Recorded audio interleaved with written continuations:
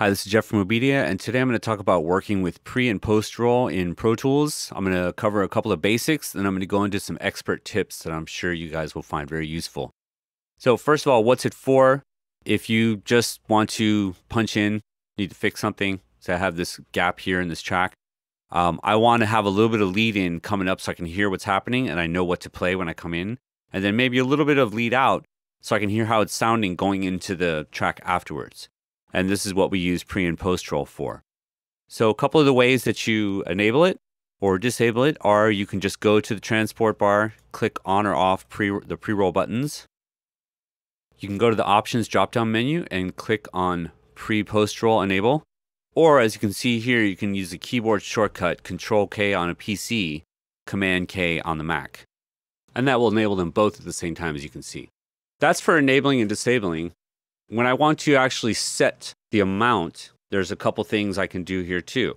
So number one, we can just click over here, type in the number of bars or beats, move the cursor down for post roll. So this sets my pre and post roll to 1 bar on either side. So you can see it came in early and then it will continue to play after the selection in the amount set. And just a quick tip, as far as post roll goes, you want to make sure you're not in loop record or loop playback. Otherwise, it won't actually go through the post roll amount. It'll just loop back right at the end of your selection to the beginning. Now, another way to set your pre and post roll amount is to simply drag on the little pre and post roll flags here at the beginning and after the selection, as you can see in the time-based ruler. So those are the ways to enable or disable pre and post roll and how to set its amount. Now I want to talk to you about some expert tips on working with pre and post roll. So you can also use Option or Alt plus a click to just instantly set a pre or post roll amount. Simply make a selection and then using the Alt or Option key, click with a selector. And as you can see up at the top, my pre-roll is adjusting to where I'm clicking. And I can do the same thing with the post roll afterwards.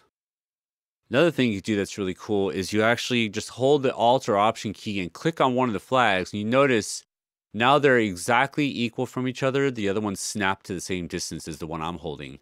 And you can instantly set both of them at the same time. You can also enable or disable a pre and post roll by holding down the Option or Alt key and click just on the inside of the leftmost boundary of your selection. And you can see I just disabled it. Same thing with post roll. Now, if I do the same thing just on the outside, now I can re-enable. And I'm just holding the Option key on the Mac, Alt on PC, and clicking.